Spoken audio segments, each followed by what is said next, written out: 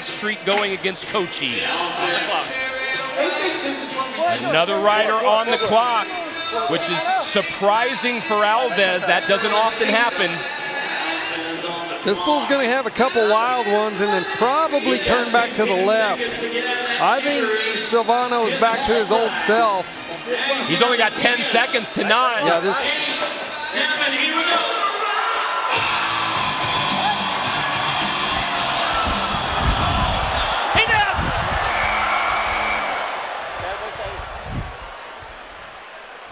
This is one of the many unfortunate aspects that this sport can affect on a rider. And Ty, I've been around for 11 years, all of Silvano Alves' career, and I have never seen him knocked out by a bull.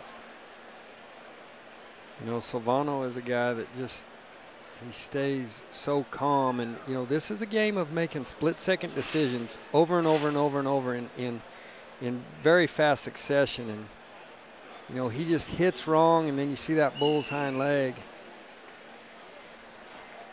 Been around this sport my whole life, and it's always so hard to see guys hit like this.